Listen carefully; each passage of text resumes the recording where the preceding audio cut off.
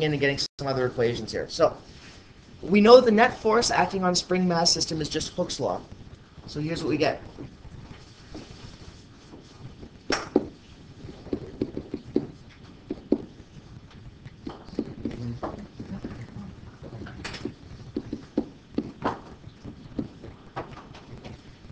So mass times acceleration is opposite the force, because again, that negative is always there because the force is pulling it back towards equilibrium. And I actually want to express this as A equals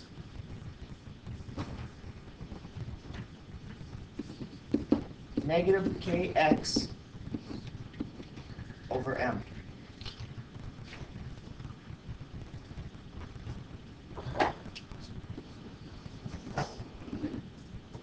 So this guy is for the acceleration of a spring mass system at a given extension from equilibrium, if you know the spring constant. Okay. Subbing in our, going back to A equals negative omega squared x.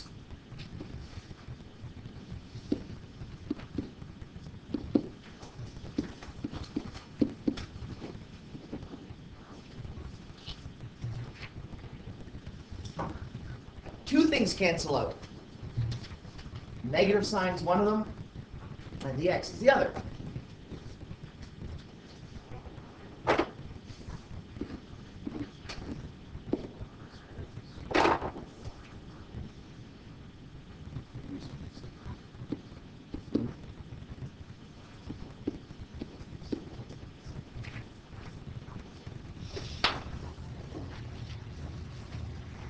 Omega is Or, yeah.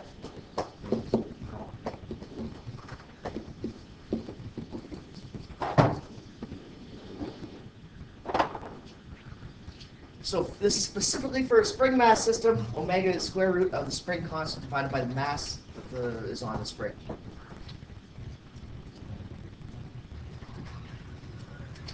Couple more.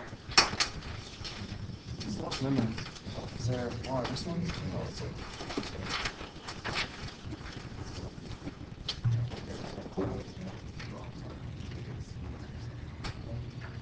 All right, for the spring mass system.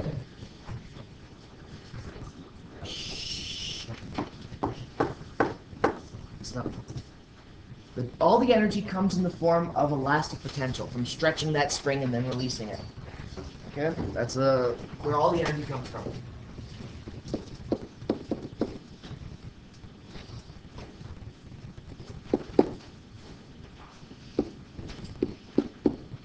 You guys remember for a spring what the equation was?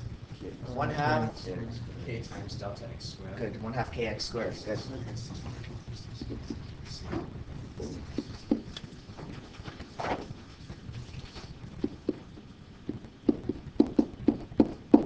Okay, we're just going to use amplitude instead of x to get the total energy.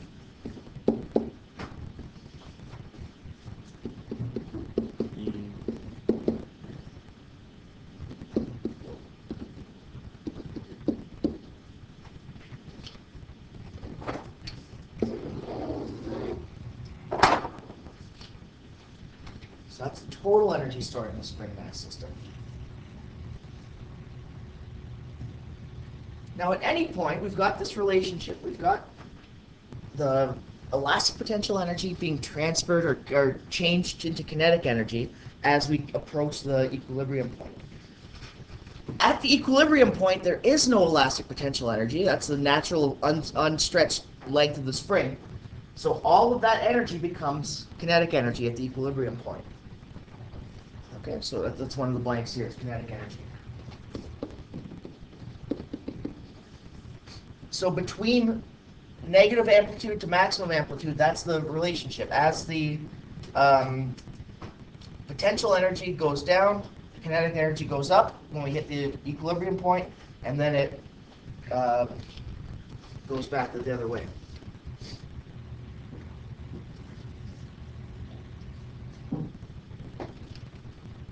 So at any point, the total energy is distributed between kinetic and potential.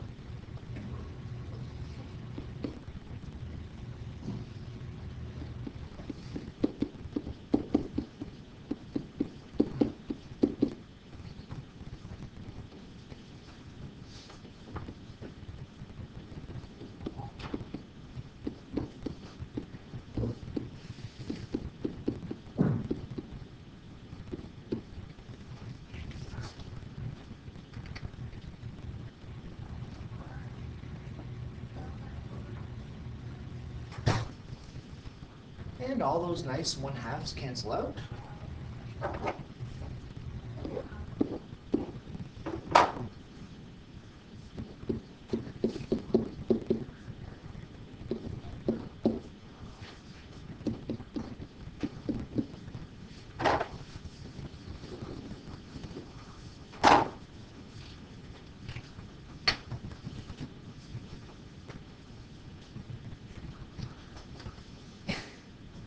Guys, I'm sorry about this.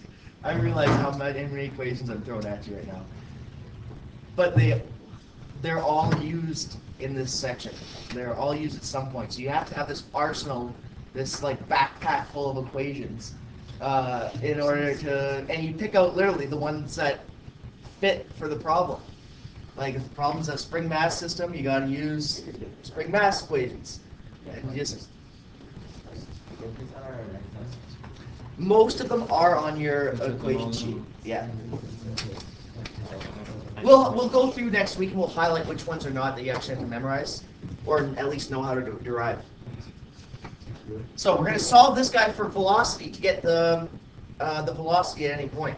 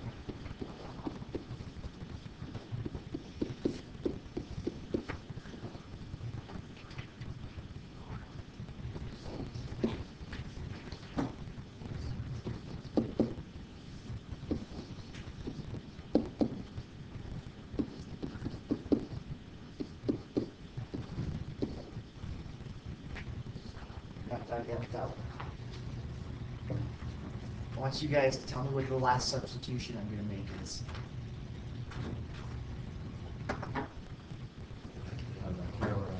K over M, root K over M, and what was that, Masood? Sid? Omega. Good. That was our angular velocity again.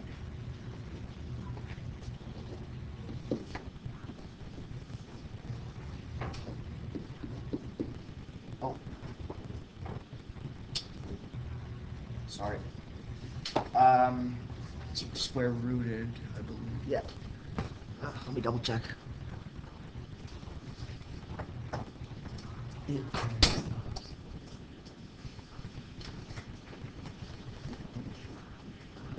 Yeah.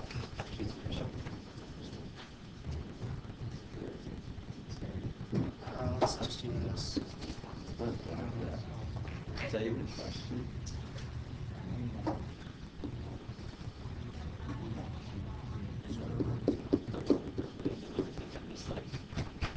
That's the final version.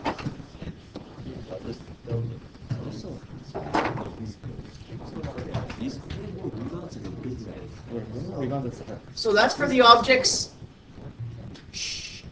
That's for the object's velocity at any point at the extension, not at any point in time.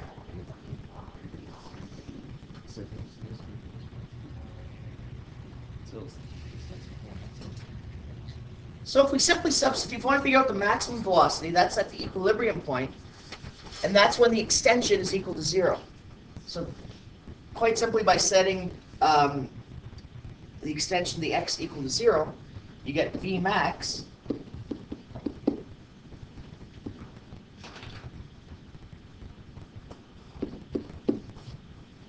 it's just omega times a, because the square root of a squared cancels it out.